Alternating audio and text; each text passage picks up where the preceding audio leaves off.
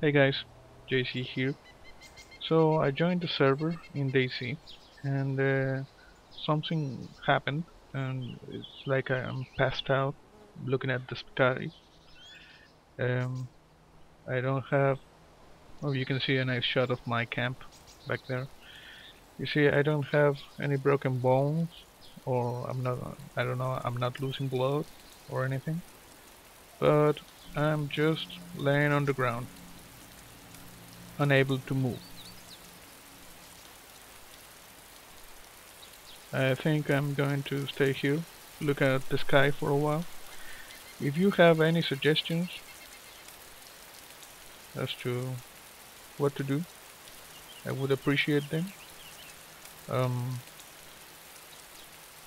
I can't even respond, so that's really weird.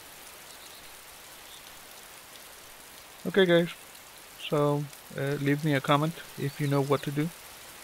Um, See you next time.